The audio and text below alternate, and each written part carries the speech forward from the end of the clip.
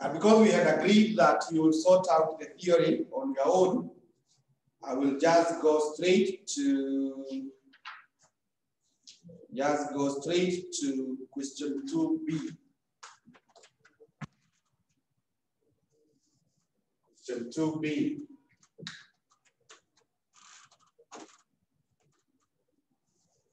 The following data relates to the weekly amount spent on entertainment by households.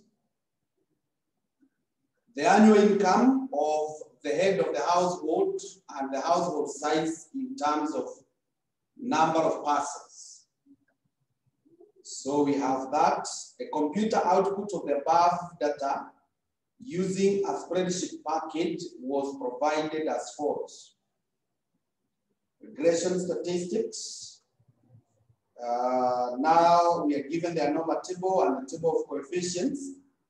And then we are told to do the regression equation of the data. And we are told to route the figures to 2 decimal places. So in that case, the regression equation, we will have it this way.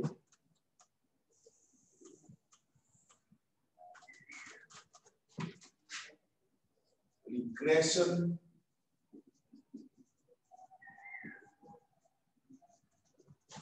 equation. Regression equation.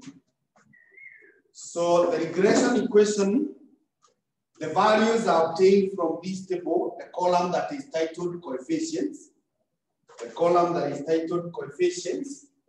So you will say y is equal to minus 4.1 plus 0.99x1 plus 1.76 x2 where y represents amount spent on entertainment, amount spent on entertainment. X1 is annual income. Annual income. X2 is household size. Household size is household size. Household size. Then from there, we are told to do a statistical analysis. We are told to do statistical analysis. Statistical analysis.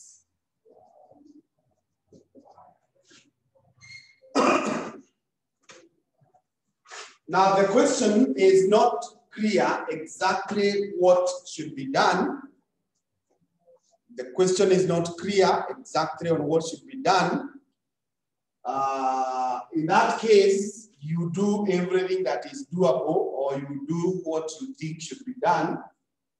For my case, I want to do everything that can be done using this data. Remember, when we talk about statistical analysis, it is about the reliability tests. It is about the reliability tests. Reliability tests. Reliability tests. It's about the reliability tests. So there are 3 types. The first one is called economic plausibility. Economic plausibility tests. Now, the economic plausibility tests, to tutaipanga namna hii. We can have it like a table. We can have it like a table.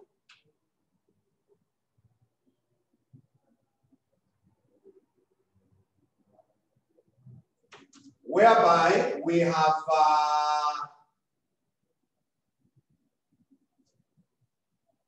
independent variable, independent variable,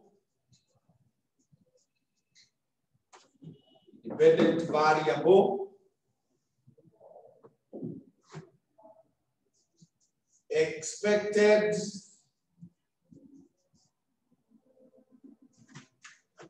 well, this one I can have it like this.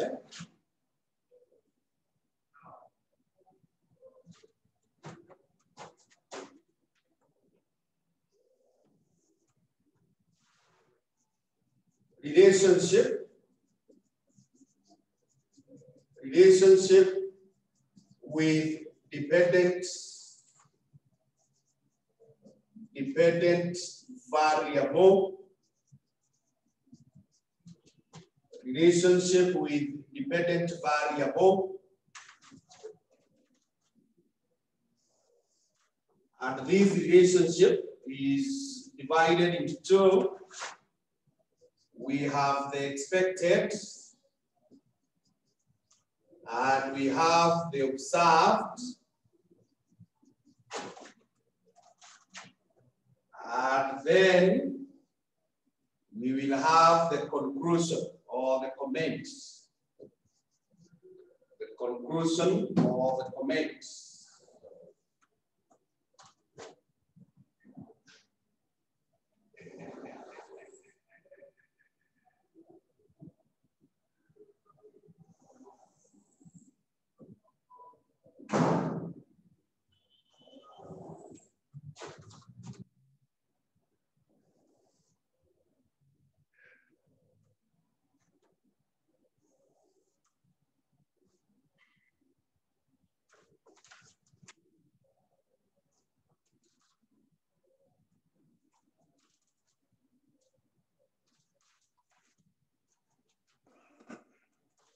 So we have a table like that.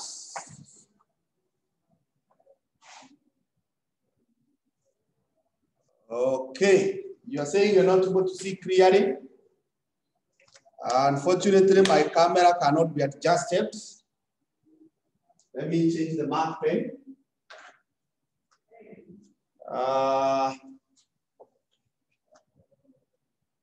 So this one is independent variable. Then relationship with dependent variable. This is expected, this is observed, and this is the conclusion. Conclusion.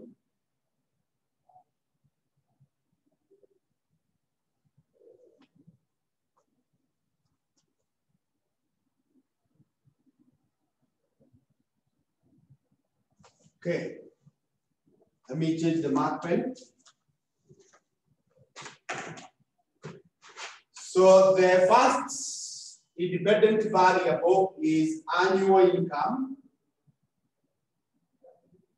Annual income. And the second one is household size. Household size. Is that visible now?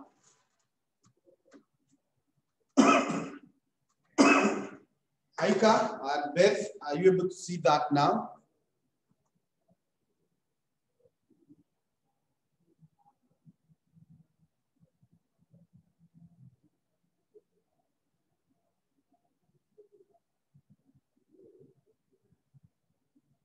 Okay.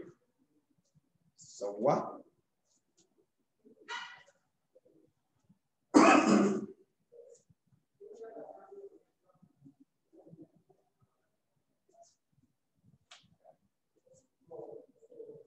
So the expected relationship between annual income and our dependent variable, which is the amount spent, we expect a direct relationship. And given the household, we also expect a direct relationship. Remember, a direct relationship is where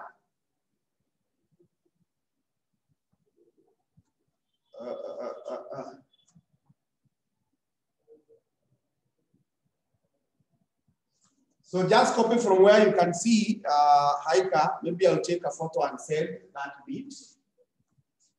I'll take a photo and send that bit. I'm saying the relationship is direct. The relationship is direct. So what have we observed? We have observed a direct relationship. This one is also direct. That is positive 0.99. That's a direct relationship. Then here we have also observed a direct relationship. That is 1.76, which is positive. So what do we conclude? This one is plausible because they are in agreement. And this one is also plausible. It is said to be plausible. It is said to be plausible if what you expected is in agreement with what you have observed. It is in agreement with what you have observed.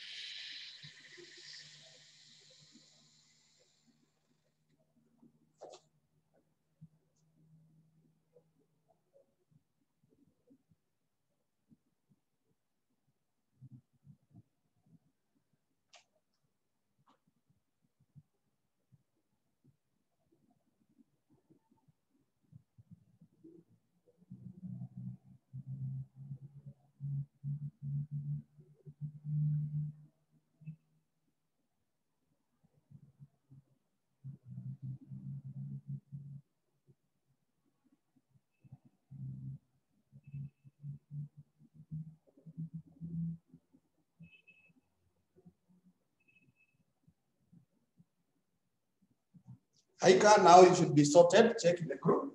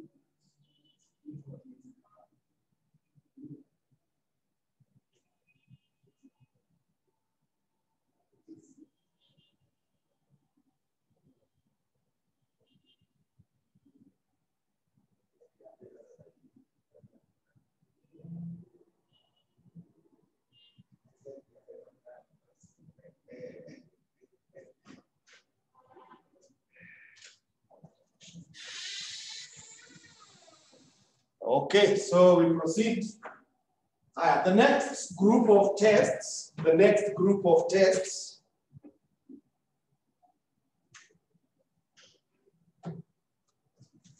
B is called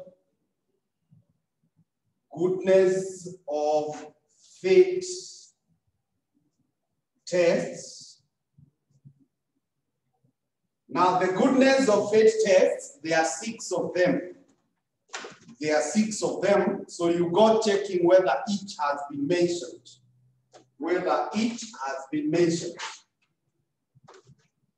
One is R square.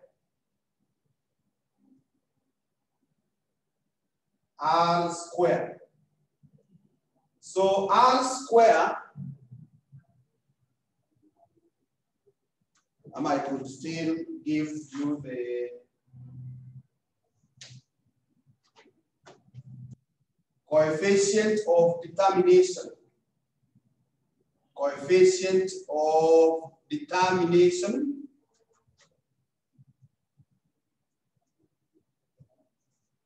That is R square. Coefficient of determination, R square. Now, if you look at this question, you can see R square, it is 0.45. So that one, if you express it as a percent,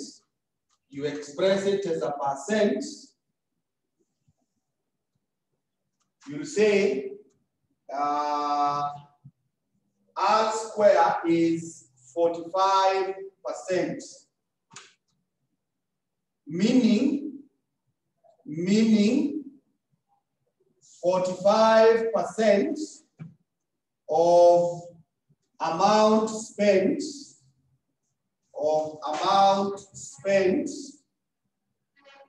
depends on, or is explained, depends on income and size, income and family size, or household size. So 45% of the amount spent, it depends on the annual income and family size. And something else that you could comment about that, it shows it is therefore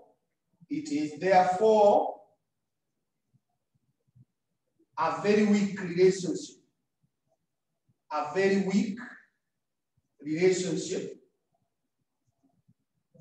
That should be rejected. That should be rejected.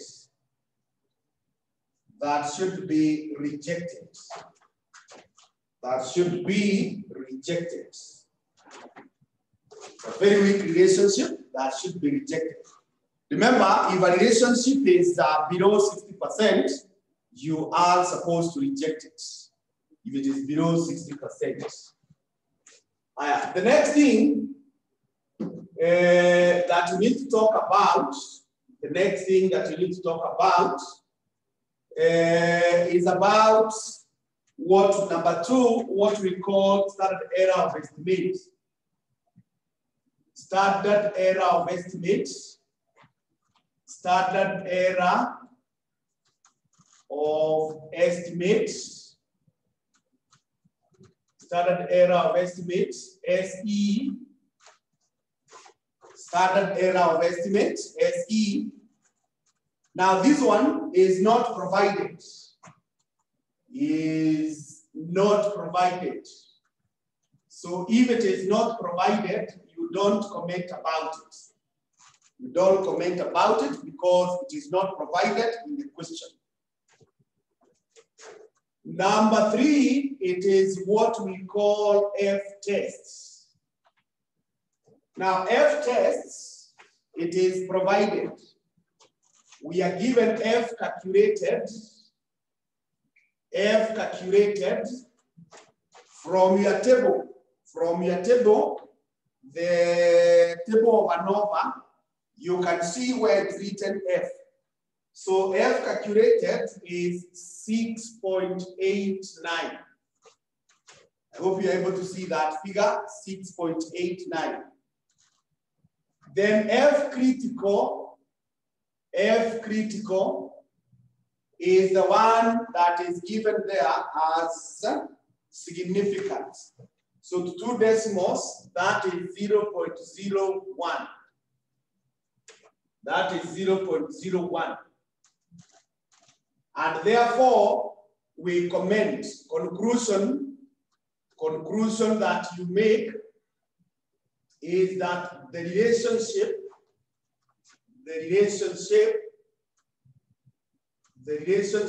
is significant.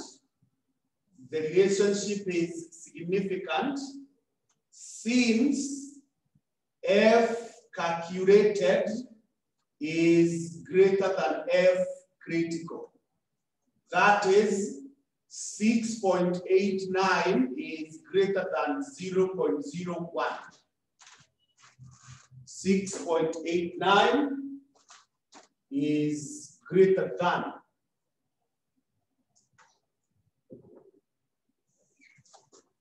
Is greater than.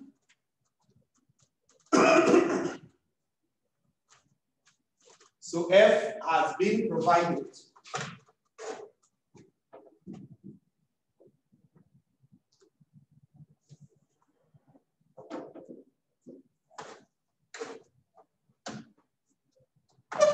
F has been provided.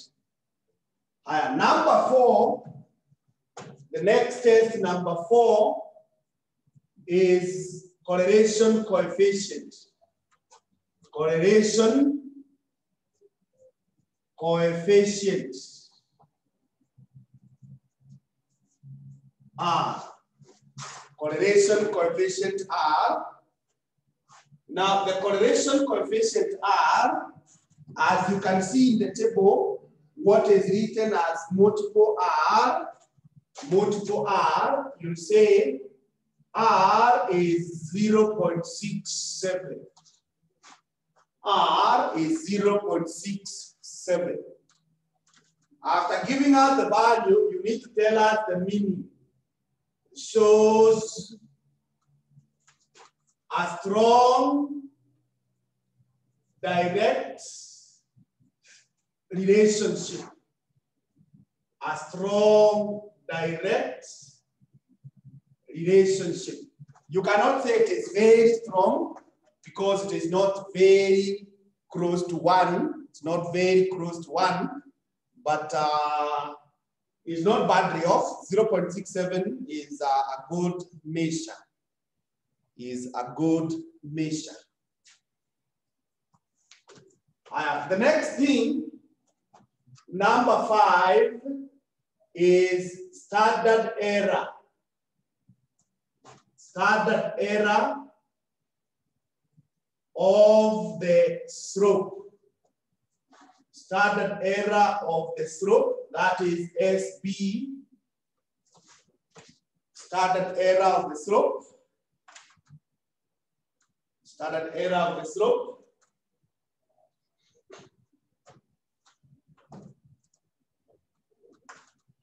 So for the annual income,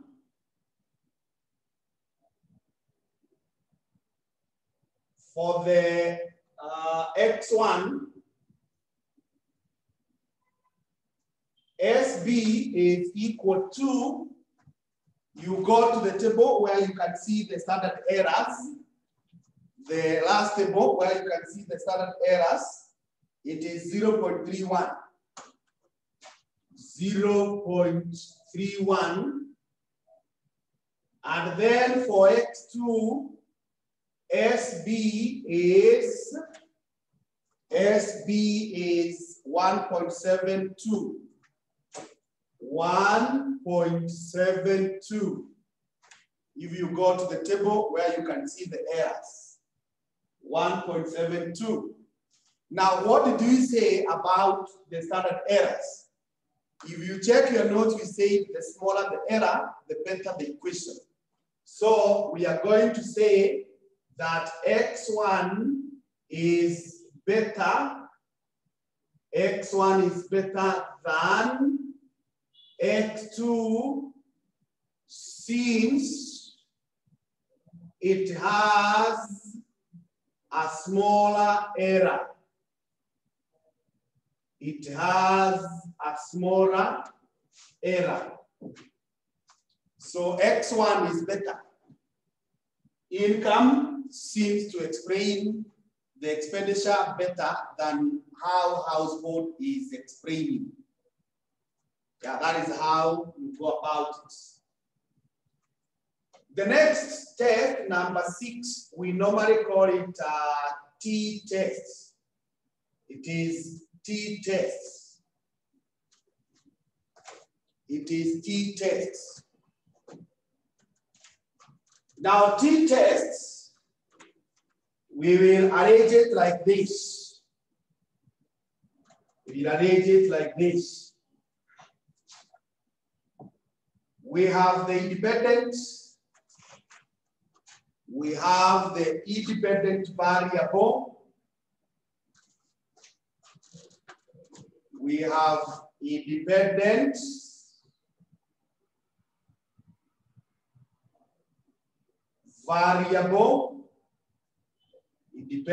variable, we have T calculated, we have plus or minus T critical, and we have the conclusion or the comment.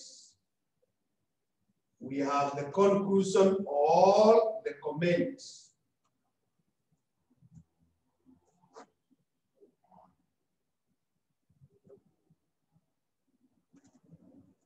Conclusion or the comment.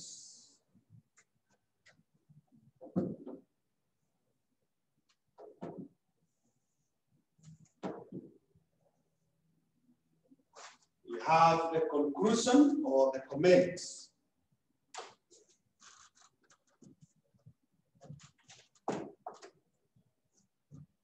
Now for the independent variables, you can either use the representatives X1 and X2, because we already have said in our workings, X1 represents what and X2 represents what. Or alternatively, you can write the full names.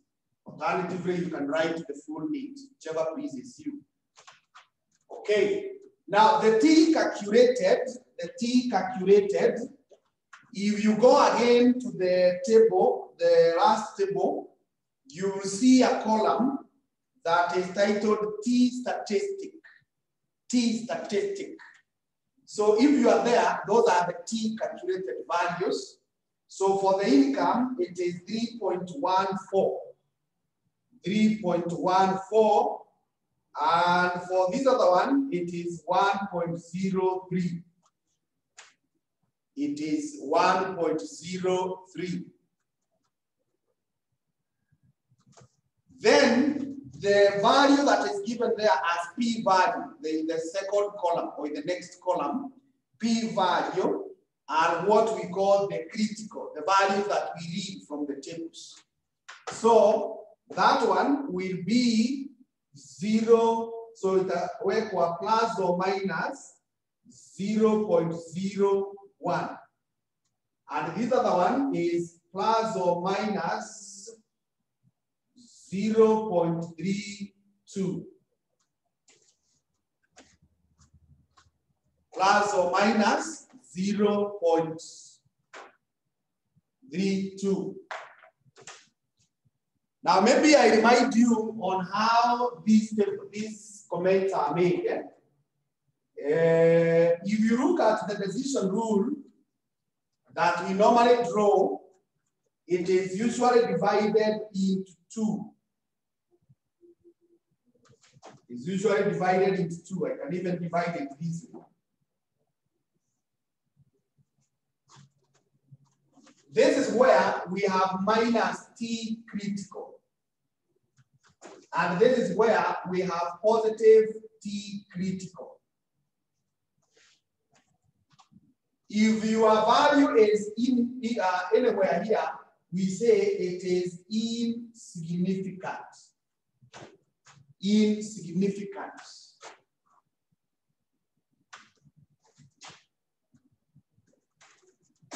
Insignificant. I want to use the short form.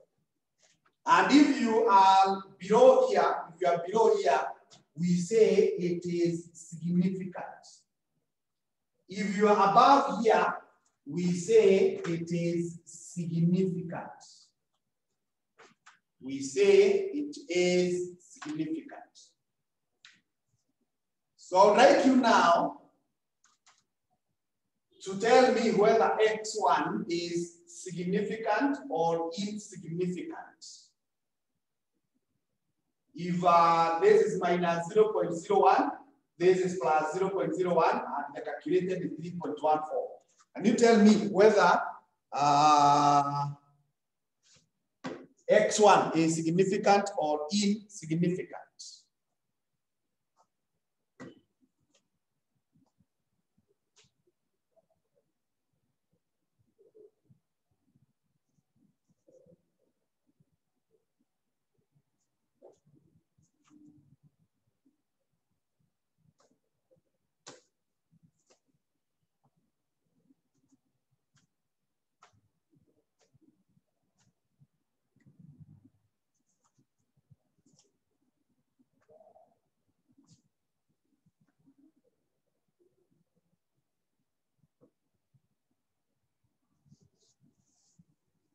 I'm waiting, Beth, Eva, Aika, and Timothy. I want to hear from you. Is that significant or insignificant?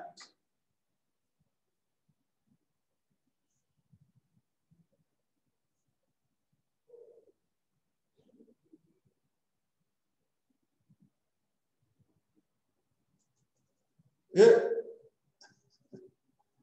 Aika says it is insignificant. Okay, this one, Aika, is very significant.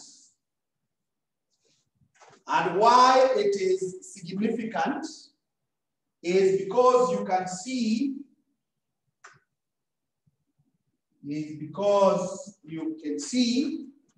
this one is supposed to be minus 0.01.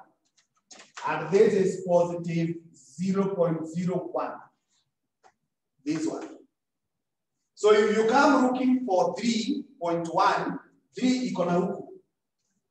And when you are above here, we say it is significant. Is that okay, Haika?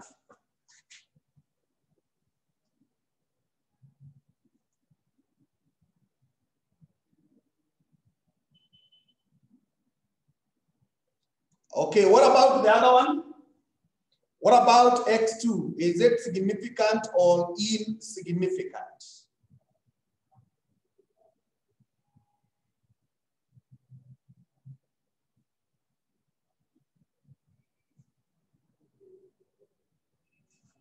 Yes, Beth, you say it is significant. Good. This one is significant. Because you can see this 1.3, it is on the upper side. If this is 0.32, it is on the upper side. Yes, Eva, good. So I think we are okay with that. That was the second set of tests. Now we go to number 3. We go to number 3, which is called assumptions. That is C. We call them assumptions. We call them assumptions. Once again, there are 6 assumptions. There are 6 assumptions. Number 1 is called linearity. It's called linearity. Now, linearity, you simply check whether this equation takes the general form of a linear function. So you will say the relationship is linear. The relationship is linear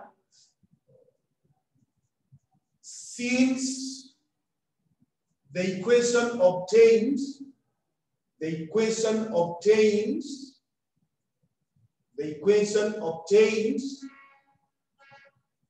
has taken the shape, has taken the general form, the general format of y is equals to a plus bx. The relationship is linear since the equation obtained has taken the general format of y is equals to a plus bx. So you can see this equation that we got here, it took that format. So the relationship is linear. The relationship is linear.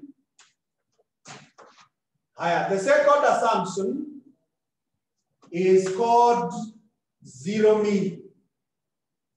Zero mean. The zero mean of the error terms. Now, this question has not given us data for the errors, so we cannot test that. Number 3, it is called constant variance. Constant variance. Number 3 is called constant variance. Number 4 is called normality. It's called normality. Number 5 is called autocorrelation. Autocorrelation. And number 6 is called multicollinearity. Multicollinearity. So all these, they are not provided in the question at hand. And as I said earlier, if something is not provided, you don't discuss it, you don't talk about it. But for me, I've chosen to mention that so that you can be able to get time after this lesson and look at what all this means and how they are tested. So that is a good recap of what we call reliability tests. And that is exactly what we had done the other day in our handout when we revised the question of June 2005, question 1. So at that point, I'm confident that if you came across a question on ANOVA, you will be able to handle it confidently and accurately. So if you are okay, type okay so that I proceed to the next question. If you are not okay, you register your concern by writing.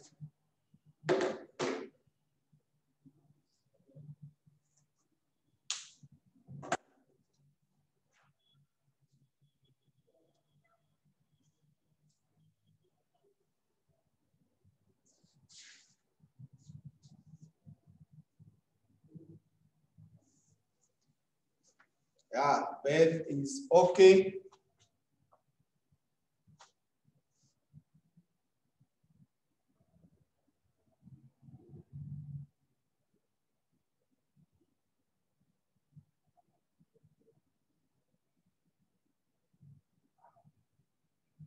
The others?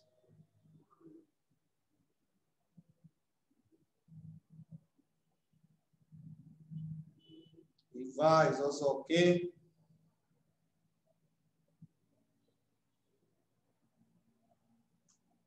Aika is saying I move.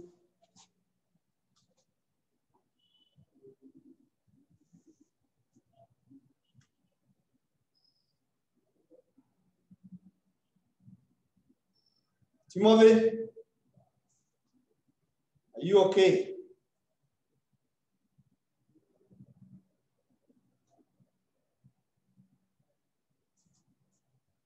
Okay, there's Aika.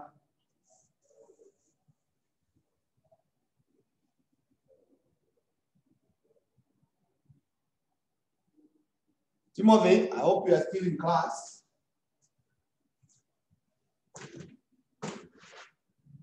So look at question 3C. Question 3C of May 2018. 3C.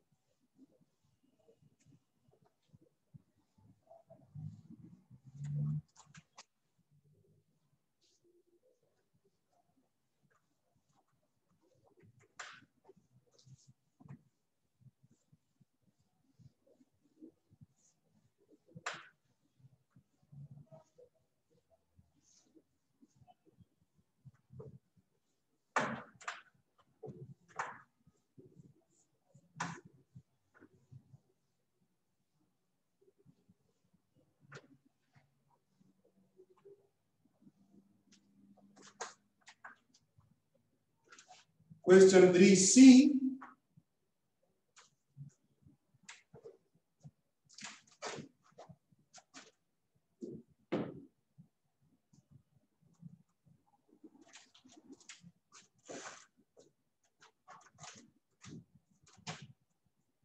May 2018.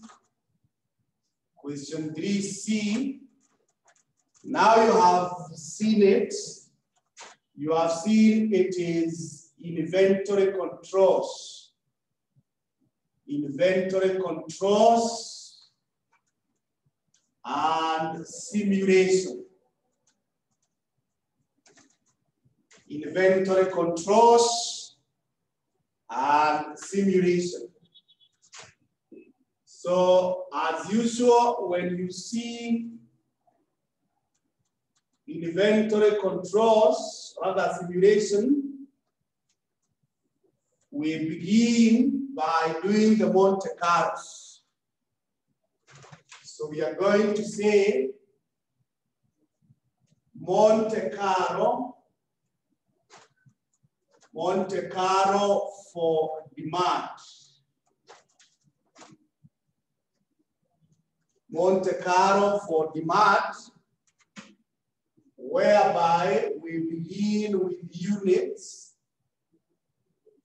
then we have probability, then we have cumulative probability, and then we have the range.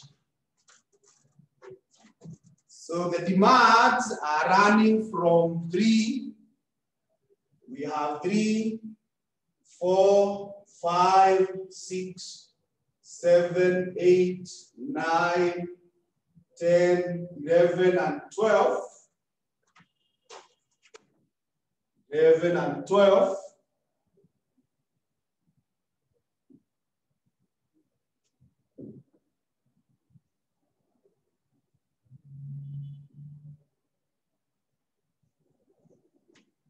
Then I also create space for Monte Carlo for read time. Monte Carlo for read time. So here, this read time is in days, And these days are 2, 3, 4, 5. 2, 3, 4, 5. Then I have probability, cumulative probability, and the range. And the range.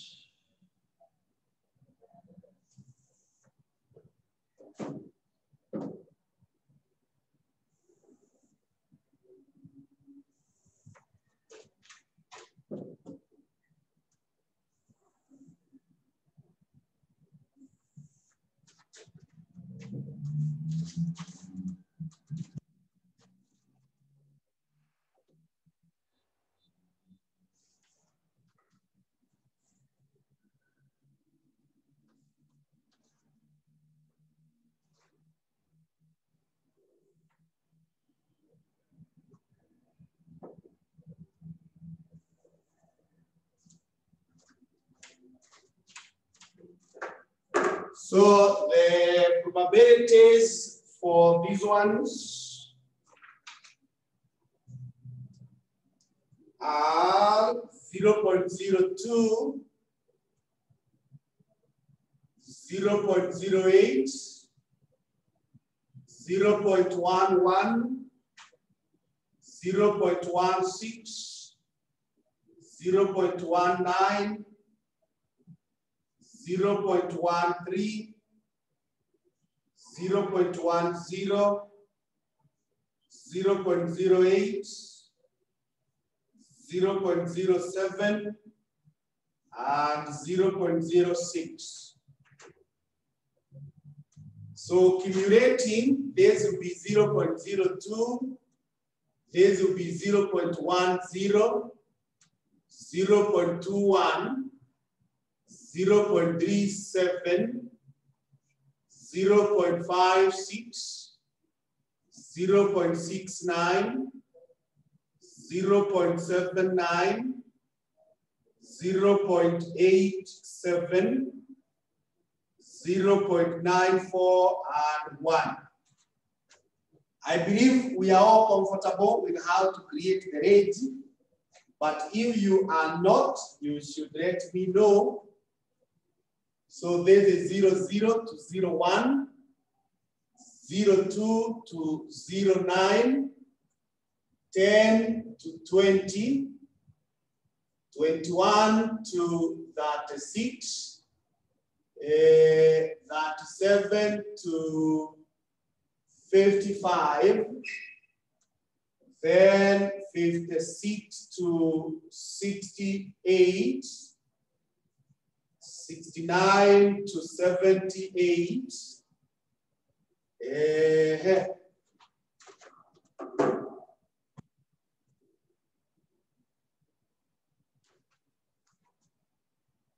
79 to 86, 87 to 93, 94 to 99.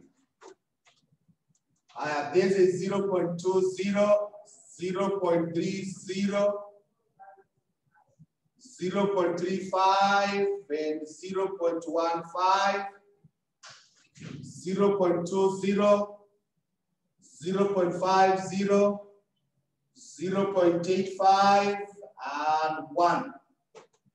So this is 00 to 19, 20 to 49, 50 to 84, 85 to 99.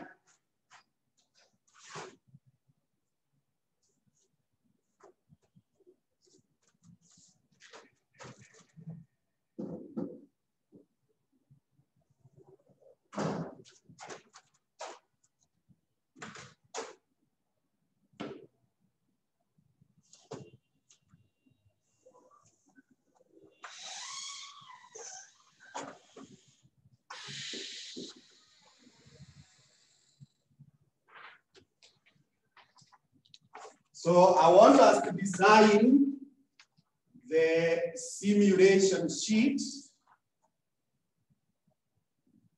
which is also known as the logic. Is also known as the logic.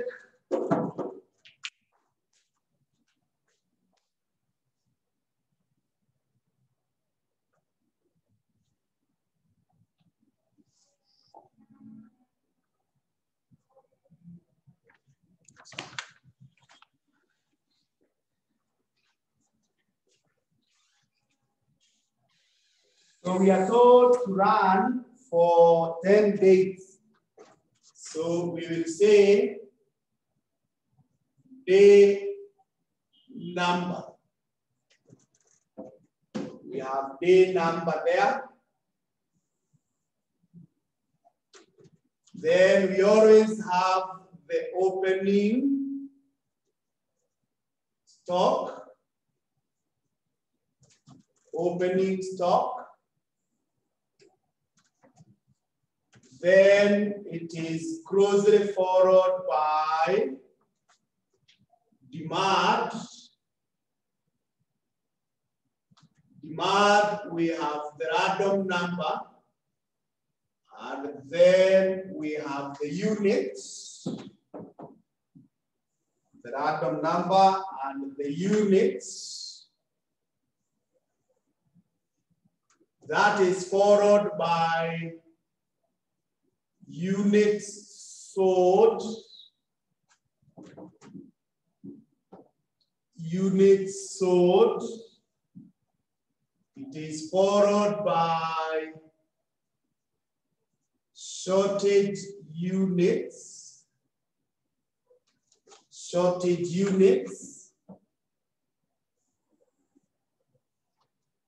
It is followed by closing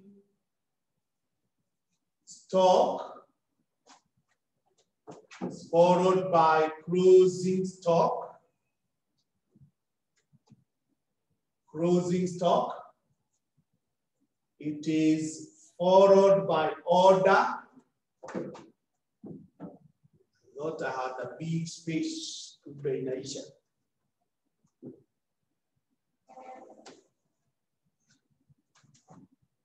It is followed by lead time. We have random number and days.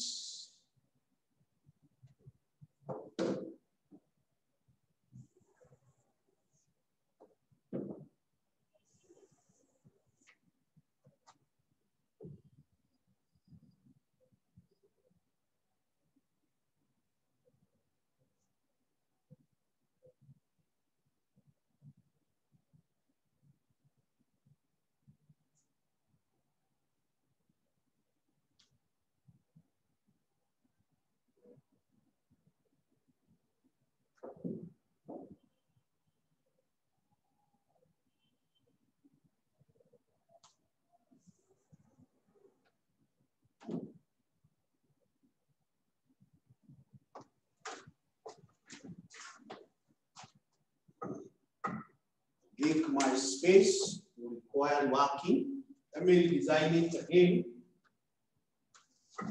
so that I don't. Let me design, but nothing is changing. Nothing is changing. It's only that I need some bigger space.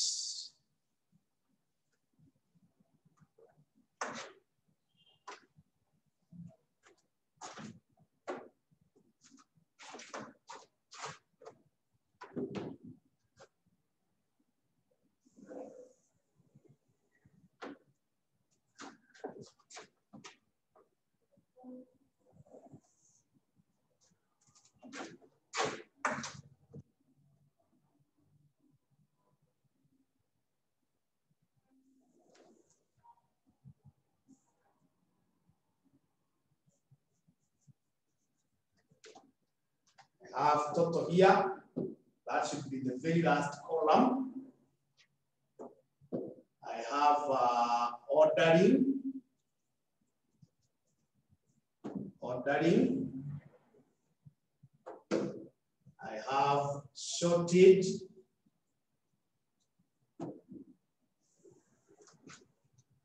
And I have holding.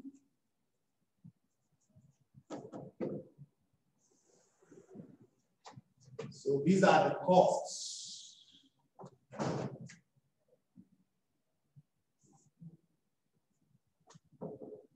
Then I have days here and random number. So this is lead time.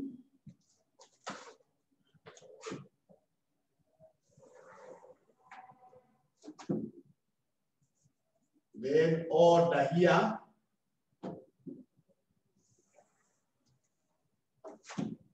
Then closing stock.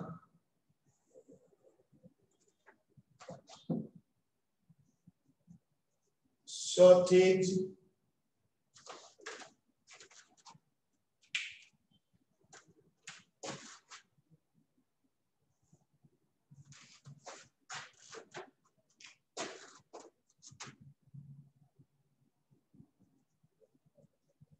Shortage units. Shortage units.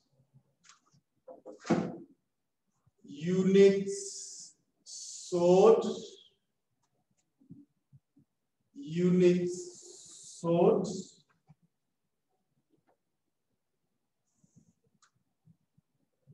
I have units here.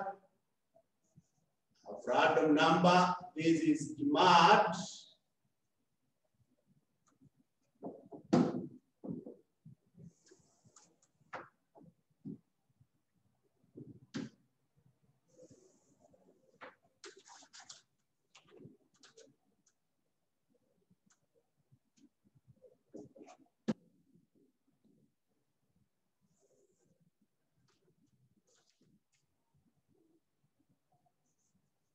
This is opening stock. Then I have day number. So this is my simulation sheet of the logic. Simulation sheets or the logic.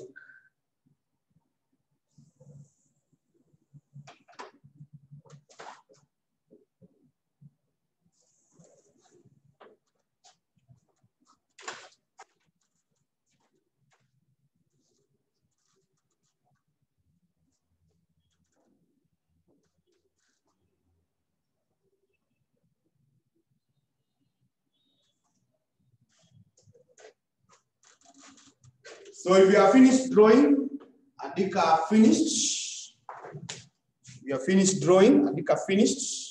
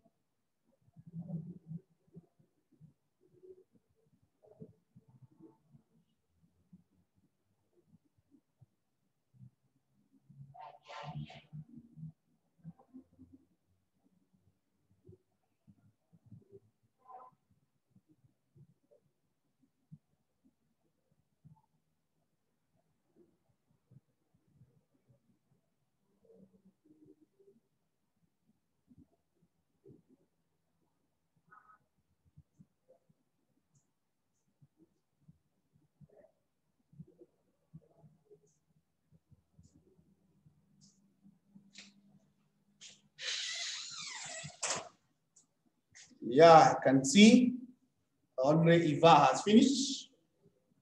So the others,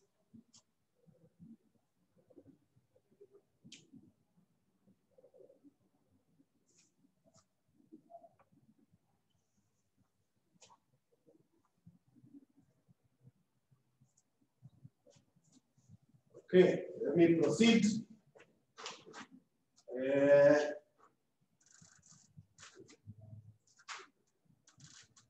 For the mud, we can actually even write them like this. 1, 2, 3, 4, 5, 6, 7, 8, 9, 10.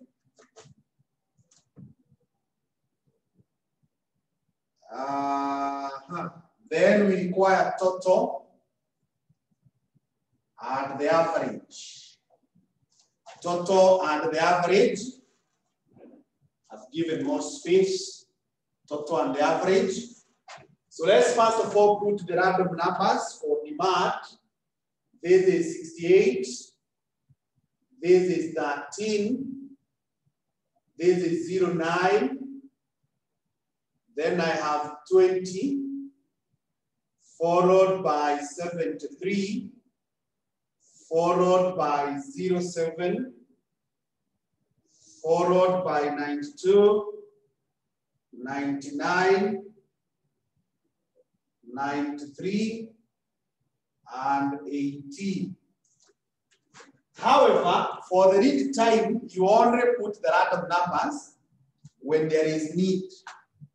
You only put the random numbers when you need to place an order. So you don't put them like we have done here. So, nikiweka units, 68 iko hapa, those are 8 units. 13 iko hapa, those are 5 units. 09 is here, this is what? 4 units. 20 is here, this is 5. 73 iko hapa, 9 units. 07, 4 units. 92, 11. 99, 12. 93, 11. 18 is 5. 18 is 5. So remember, there are different approaches of dealing with this. One is kujaza the random numbers for the mat, unamaliza, like what you have done. The second one is where you go at a time, a day at a time. So unachukua day 1, unaenda mpaka huko mwisho, unamaliza. So all of them are acceptable. All of them are acceptable. So let's begin the analysis. Beginning the analysis, you will notice, you will get to notice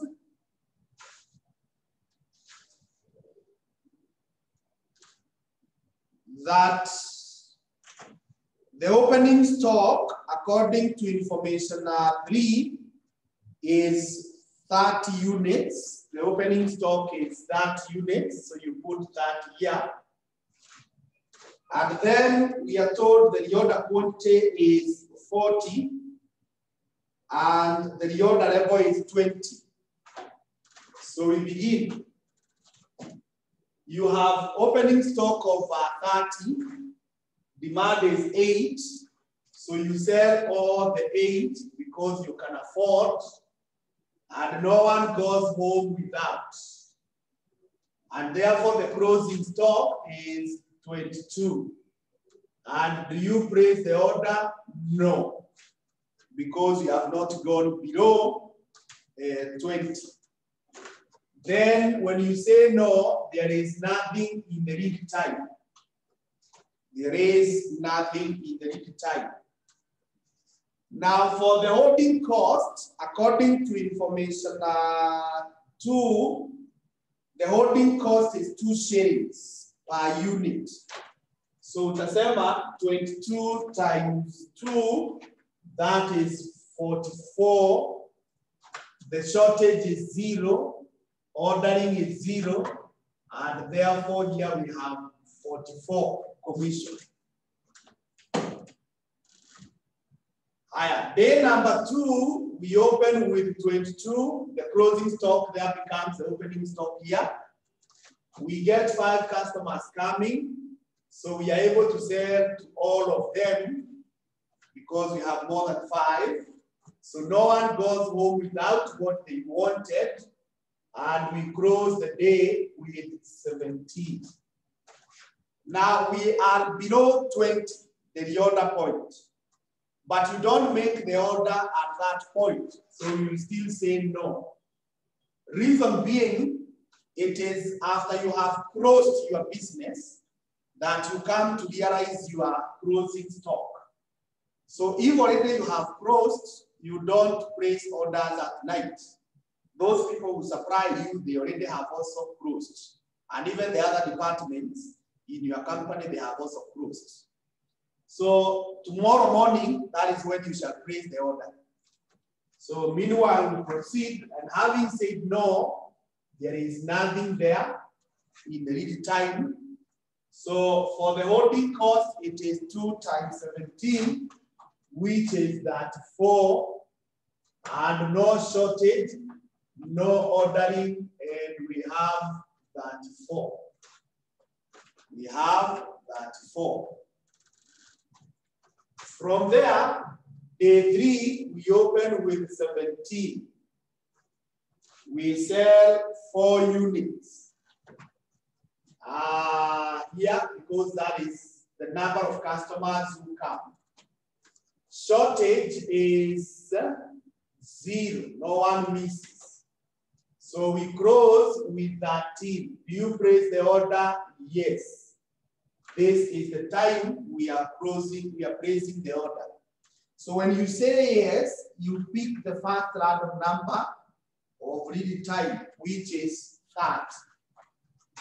Which is 30. Then with that 30, you go to the Monte Carlo of lead time. And when you come here, unapata 30 iko hapa, where we have 3 days. So you tell us these are 3 days that week. Then from there, you need to count 3 days from there, including the day of the order. So tunahesabiwa hivi 1, 2, 3. So those 3 days must lapse. So the order that we are placing on day 3 will be received on day 6. You can even mark it that way. The order that we are placing on day 3 will be received on day 6 in the morning. Meanwhile, as we wait for that order, we proceed with the analysis. So holding cost would be 13 times 2. That is 26. No one has missed. But the cost of placing an order, which we have done this morning, according to information 1, is 8 shillings. So this is 8 here. And when you add, that gives you 106. When you add, that gives you 106. We go to number 4. We are now opening with 13. Demand is 5. So you sell all the 5. No one goes home without. And you close with 8. Praise the order? No, because we are just waiting the other one that we praised. So when you say no, nothing here. The holding cost is 8 times 2, which is 16. Shortage 0. Ordering 0. So the cost is 16. The cost is 16. We go to number 5, where we are opening with 8 units. 9 customers come. When 9 customers come, we sell 8 because those are the units we have. Therefore, 1 customer goes home without. 1 customer goes home without, and we close with 0. And then we are not placing an order, so nothing here. So if you're not, we have closed with 0, the holding cost is 0. Shortage cost now, according to information number what? Number 2, every unit out of stock is costing 24. So that will be 20 shillings here. And then this is 0, and this is 20 here. Then from there, day 6, we are opening with 0, but it's also the day we are receiving. So you say 0 plus. We are receiving our order of 40 units. 40 units. I'm putting that 0 there because it's not all the times when you'll be receiving the order, you will be at 0. There are times you'll be having some few units. So you add them to the new arrivals. So 4 customers come. When 4 customers come, we sell 4 units. We sell 4 units. And then no one will miss. So the closing stock is that 6 units. We place the order? No. And then the lead time is 0. Sorry, nothing there. So the holding cost will be 2 times that 6 times 72. No shortage costs, no ordering costs, and this is 72. 72. So 36 is the opening stock. 11 customers come, so we are able to sell all the 11, and no one goes home without. So tunafunga hiyo siku with 25 units. And then you break the order, no. So nothing here. And the holding cost will be 25 times 2, which is 50. Then the shortage 0, the ordering 0. So we have 50 there. 50. Then for number 8, we open with 25. 12 customers come, so we are able to sell 12. Shortage units, no one lacks. So we close with 13 units. So we are already below our order point of 20, but as I said, we are placing the order the following day. So you say no, and there is nothing there now. So the holding cost is 13 times 2, which is 26. And no shortage, no ordering, and we have 26 there. We have 26. Then day 9, we open with 13 units. We open with 13, where we now have a unit sold being 11. No one misses. No one misses. And the closing stock is 2 units. And it is the time to place the order. It's the time to place the order. So we say yes. So take the second random number, which is 22. So 22, ukikibia nayo hapa kwa Monte Carlo, you find again it is 3 days. So when it gives you 3 days, those must be day 9, 10, 11. So those goods will be received on day 12, which is not part of our analysis. It's not part of our analysis period. So that one we leave it and proceed. So the holding cost will be 2 times 2, that is 4 shillings. No shortage, but we have ordering of 80, and this gives us 84. That gives us 84. The next is day 10, when we are opening with 2 units. 5 customers come, and that means we are only able to sell 2, report a shortage of 3, close the business with 0. You don't place the order, so nothing here. So no holding cost, but we have a shortage cost of 20 times 3. That is 60. No ordering, and this is 60. So from there now you say 60 plus 84 plus 26 plus 50 plus 72 plus 20 plus 16 plus 106 plus 34 plus 44 is 512. 512, that is the total. 512, that is the total. And then the average should be 51.2. The average should be 51.2.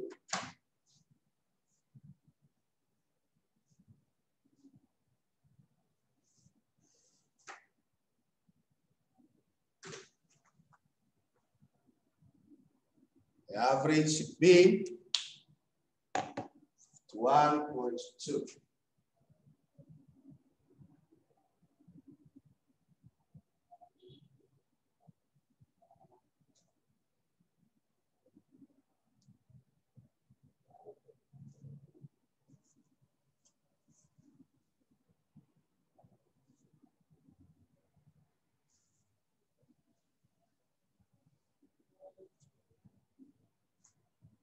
So are we okay with that?